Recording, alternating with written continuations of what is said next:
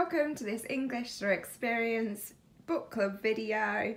So this is about Cold Comfort Farm, and really it's more of a video about planning your own book club meetings. And one of the things that's important to our book club is food.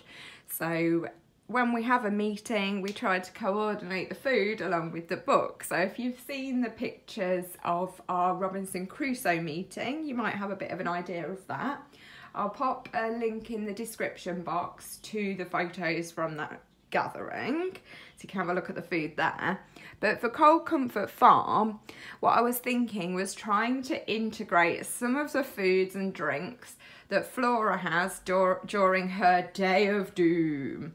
So that's just what I fondly think of as her meeting with Aunt Ada, where she manages, however she does with her magical Flora ways, to change somebody else's life.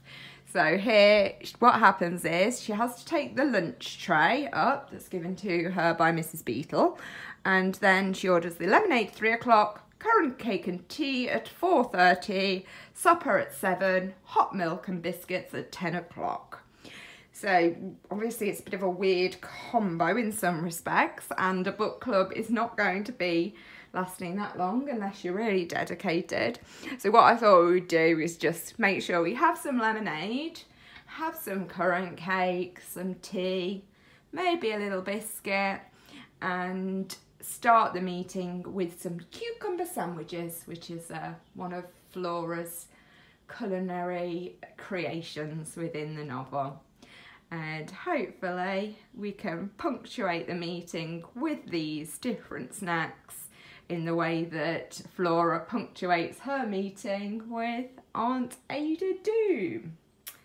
Alright then, thanks as always for watching. Bye for now.